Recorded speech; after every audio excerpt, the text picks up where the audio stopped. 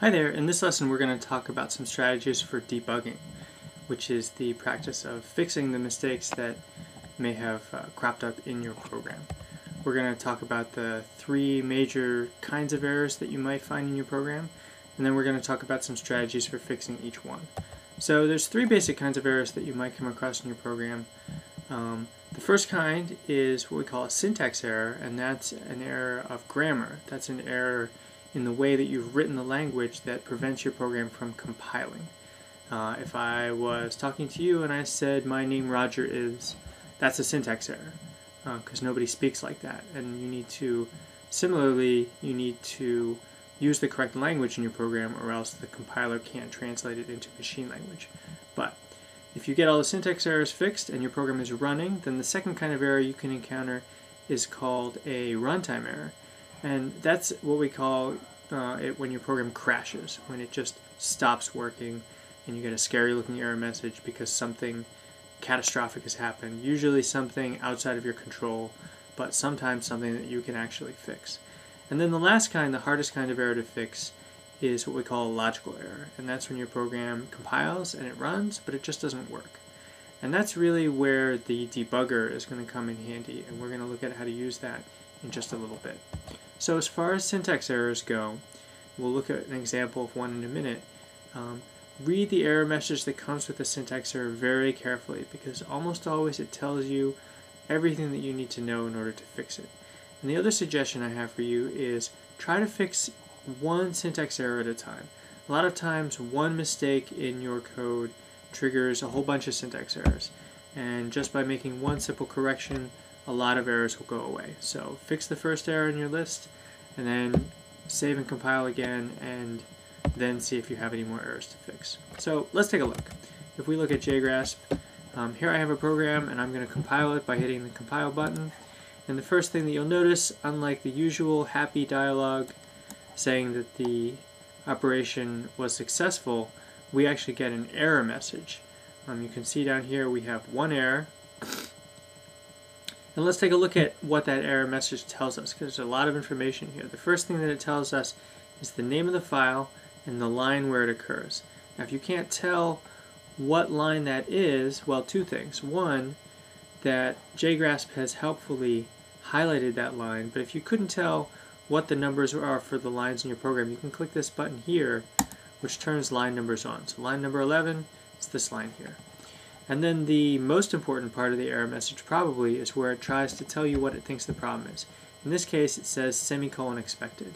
And it's even nice enough to put a little caret right here where it thinks the semicolon should go. In this case, it's right. It's not always right, and the error message isn't always even correct. But a lot of times it's a good suggestion about what the problem is.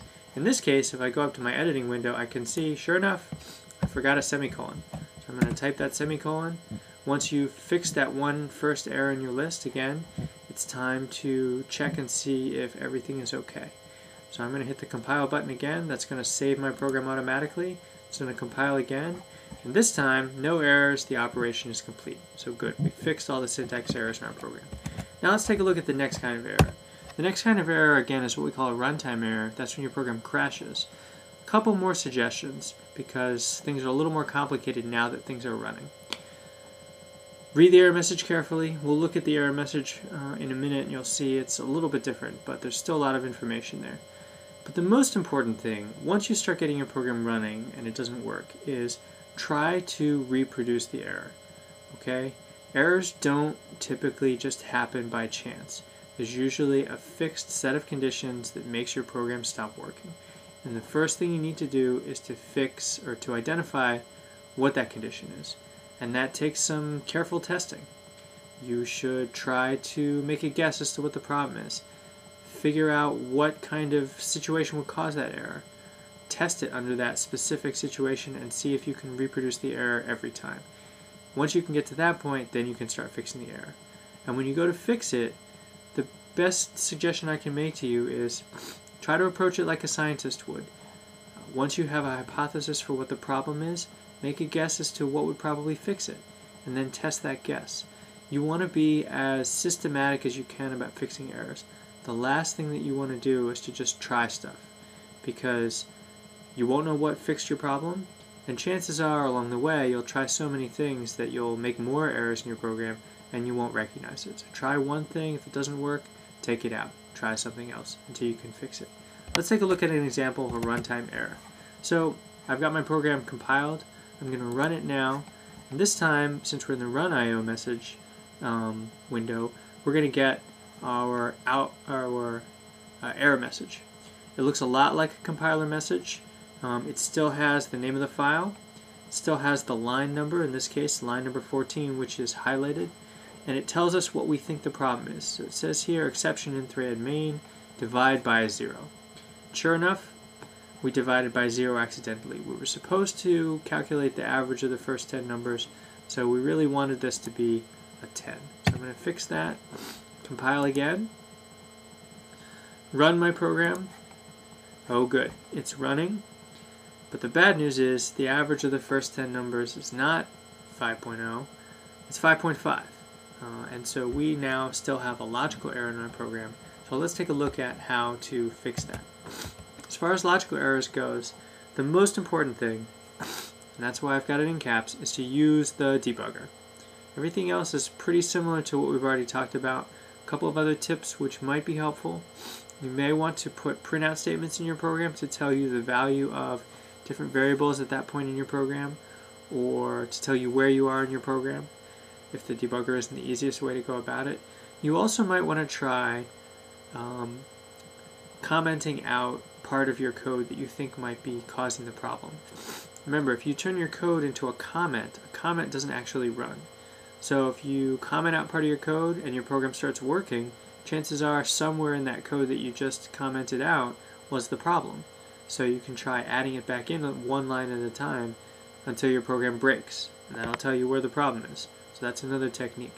But the best technique is to use the debugger. So let's do a real quick overview of how the debugger works.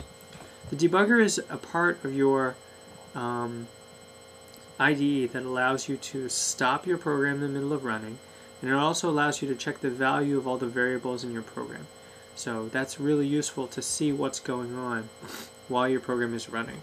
So the first thing you need to know is that the way that you get your program to stop in the middle of running is you have to add what are called breakpoints.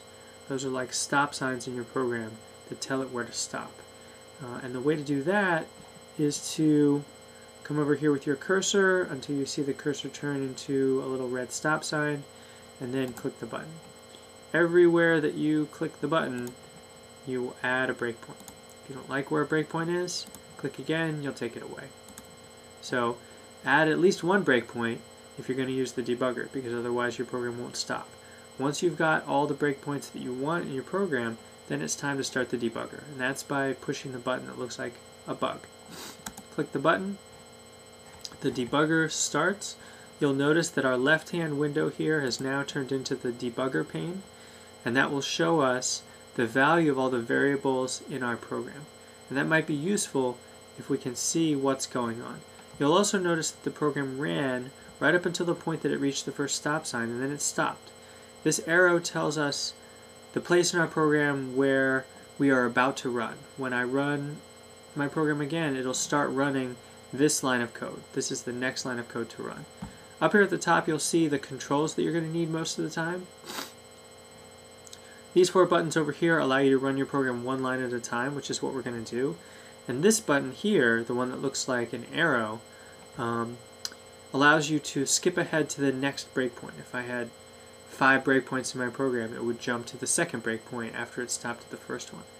But in our case, we want to go through one line at a time. Let's see what happens. So we've got a variable, it's named sum.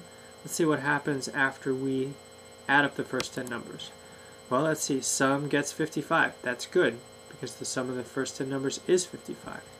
We've also got a variable named average. Average should be equal to 55 divided by 10, so let's see. Oh, average equals 5.0. That's not right. 55 divided by 10 is not 5.0. But it turns out in Java, that's where the problem is, because if you have an integer like 55 and you divide it by another integer like 10, Java treats that as if you were just dividing 2 integers and throwing away the remainder. So 55 divided by 10 is 5, and we don't care about the remainder. But in this case, we do. So the best way to fix that is we're going to take this 10, which is an integer, and we're going to turn it into a decimal number by adding 0.0. Now we're going to recompile our program again. If you're in the middle of debugging and you try to compile, you get an error message here. You can end the debugger and continue, which is what we want to do here. We're going to recompile our program. Now if we wanted to, we could run it through the debugger again, but in this case, let's just see what happens. Sometimes you get lucky. We're going to run our program, and it actually works. So in this lesson, we've looked at the different kinds of errors. We've looked at how to fix syntax errors and runtime errors, and we've also looked at how to use the debugger to add breakpoints to our program, to step through our program one line at a time, and to see what the value of our variables are so that we could know when we've encountered the error in our program. So, good luck!